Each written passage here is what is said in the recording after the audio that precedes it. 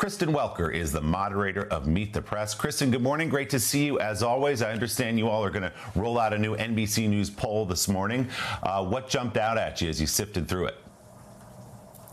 Well, Willie, the big headline, this is a national head-to-head poll, is that Vice President Kamala Harris had a 5-point lead in our last poll taken a month ago, right after the debate.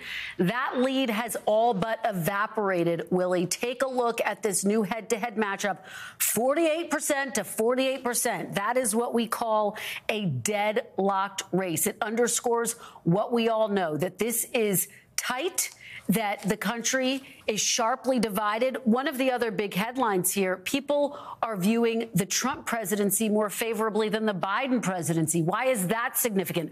We've seen the vice president get pressed repeatedly on what she would do differently than President Biden, and she's really struggled with that answer. We have new reporting that will roll out on the show this morning, Willie, taking us inside the Harris campaign, where there are discussions about changing her answer on that. Can she draw a distinction on the Middle East, for example, on immigration, all under discussion with this razor-tight race? Willie?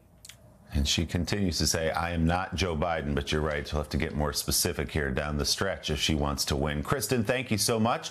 We'll look for more this morning on Meet the Press when Kristen is joined by Speaker of the House Mike Johnson and former Republican Congresswoman Liz Cheney, who is supporting Vice President Harris in this election.